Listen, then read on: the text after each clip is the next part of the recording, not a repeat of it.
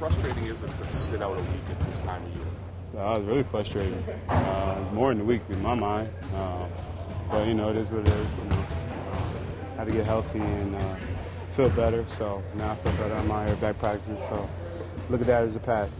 Being a veteran of the league, is it a little bit easier to get in sync with new teammates, knowing that you've been around 6 years or so? Yeah, knowing the offense and being around, not being home or being somewhere else, doing treatment. I've been around, so it's easier to, get in sync with the guys. It's going to be still a little bit a difference when I play in the game, but, in practice, it's pretty easy in practice. What have you seen watching from the sidelines? Just seeing, we got abilities to score, but then, we haven't been flowing. But, it's all preseason. It's all training camp. It's all, just getting used to a new offense and getting used to some new players.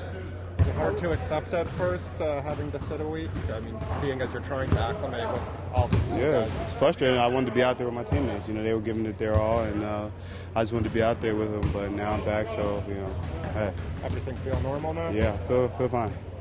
So when you were, watching, were there things that you learned while you were watching that you can go in and hopefully not lose a beat?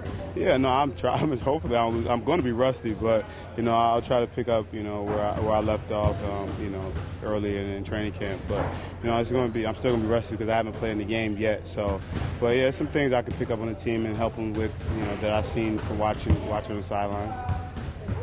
I mean, obviously it's odd timing. Jose sat out yesterday. I believe he practiced today. We weren't in here, but has the coach talked to you about how the minutes go on Wednesday? No, not really. We've just been practicing and getting after it.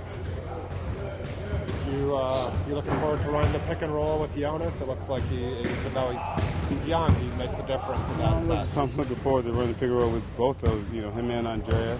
Because they both do two special things. One's a shooter, one's a great roller. So, it's going to be fun out there, getting those pick and rolls and getting some layups and getting some easy open shots. You got a chance to see DeMar up close now for probably the first time. What have you seen of him, and how do you think that's going to work as a backcourt? Oh, it's going to work fine. I mean, I'm going to acclimate myself to him.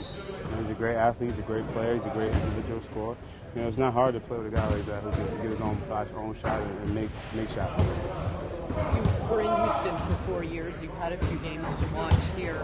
There's been some transition problems.